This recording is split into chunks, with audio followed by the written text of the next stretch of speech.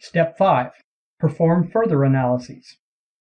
The advantage of using StatTools is that it lets you perform many statistical analyses very quickly and easily.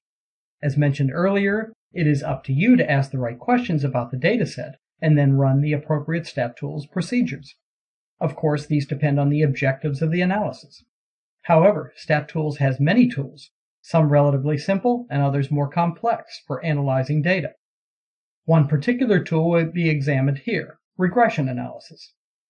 So far, you have seen that on average, the male salaries are larger than the female salaries. This clearly raises the question of gender discrimination at this bank. But the bank might provide a counterargument that males get paid more because they are older and have more years of experience. The analysis so far has not, quote, controlled for these other two variables when comparing males to females. But regression can. And best of all, StatTools can run one or more regressions in a matter of seconds. To run a regression, select Regression from the Regression and Classification drop-down list.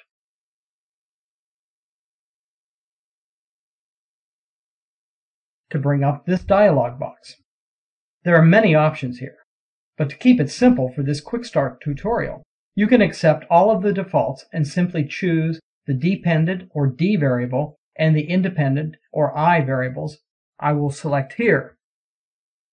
Salary for dependent, female, age, and years for the independent.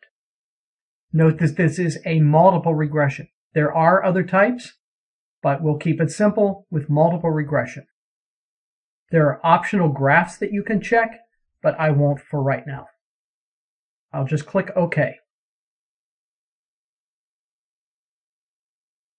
This immediately produces the results you see here. Although this is a lot to digest, and you need some background in regression analysis to understand it all, two key numbers are the following.